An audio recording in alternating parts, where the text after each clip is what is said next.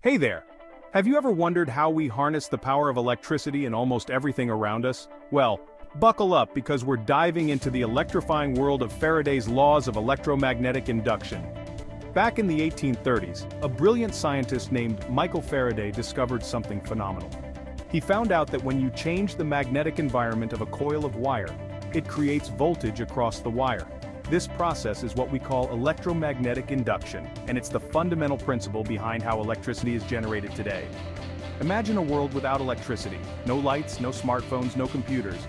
Sounds pretty bleak, right? Thanks to Faraday's groundbreaking discovery, we can enjoy all these conveniences and more. Every time you charge your phone or switch on a light, remember, it's Faraday's laws at work. Now, there are two key parts to Faraday's laws that really make the magic happen. First, the induction of electromotive force, EMF, in a circuit is proportional to the rate of change of the magnetic flux through the circuit. Simply put, the faster the magnetic field changes, the more voltage you get. The second part is about how the direction of the induced EMF and current resulting from it opposes the change in the magnetic flux. This is known as Lenz's law, which is actually an extension of Faraday's findings.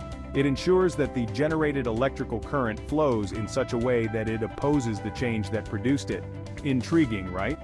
So next time you're near anything electronic, be it a toaster, a car, or even a doorbell, think about the invisible forces at play.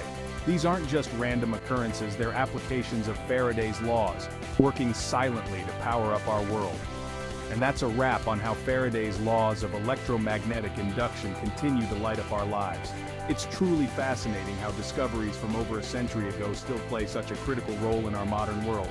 Thanks for tuning in, and stay curious.